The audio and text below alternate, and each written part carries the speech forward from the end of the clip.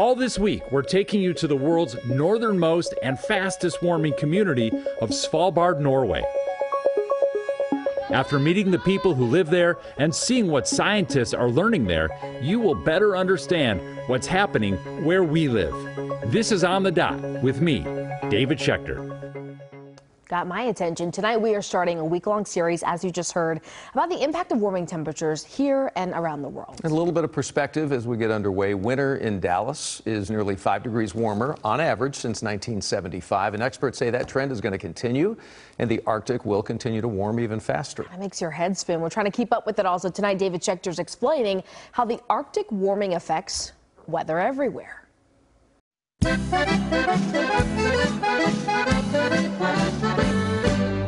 Svalbard is the northernmost community in the world, which makes it home to the northernmost pub, the northernmost brewery. You guys make good beer. And the northernmost cafe. New rule, all coffee shops must have Huskies.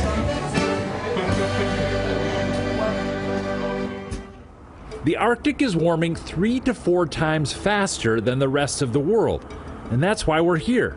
In Svalbard, they have these cold, deep ocean inlets. They're called fjords. When I was here in the early 2000s, the fjord out here froze. It doesn't anymore. Anna Schweblam is a meteorologist at the University Center in Svalbard. Why is it warming so much faster here than other places on the planet? I think the biggest thing is that we have the ice around here, especially over the ocean. So let's talk about sea ice.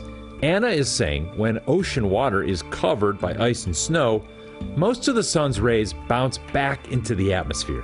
That shields the water below from the heat of the sun. But in a warmer Arctic, ice and snow are melting. Now the sun can hit open water and heat it up. As the warmth spreads, it helps melt more snow and ice. It's a loop that just keeps going. So if we start this sort of feedback process, it goes really quickly. So if it's warmer here at the pole, how does that affect me in Los Angeles or in Miami or something like that?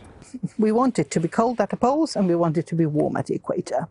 And if you don't have that, you won't have the same type of weather patterns. Most of our weather in the U.S. is dictated by something called the jet stream.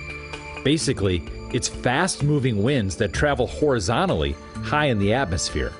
The jet stream is most stable when there's big differences in temperature between cold air and warm air. As the Arctic warms and the temperature difference shrinks, the jet stream can get wobbly and slow down.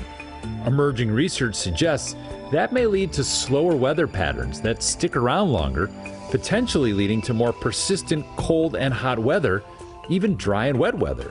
But if that balance is starting to change, then of course everything else will start to change as well. And we'll get a completely new type of normal, if you put it like that. And that's probably something the world isn't ready for. No question about that. Professor Schechter is here. You learn so much when you stop by, first of all. I love coming to see you guys. No, it's so good to be educated on all of this. And so you go all the way to Norway. We see the woman you spoke with there, obviously. I'm quite sure you've probably met a whole bunch of people along your travels. Yeah. What was the interesting takeaway in terms of like maybe who grabbed your attention the most? Well, we met there was one scientist, a glaciologist. His name was Jack Kohler.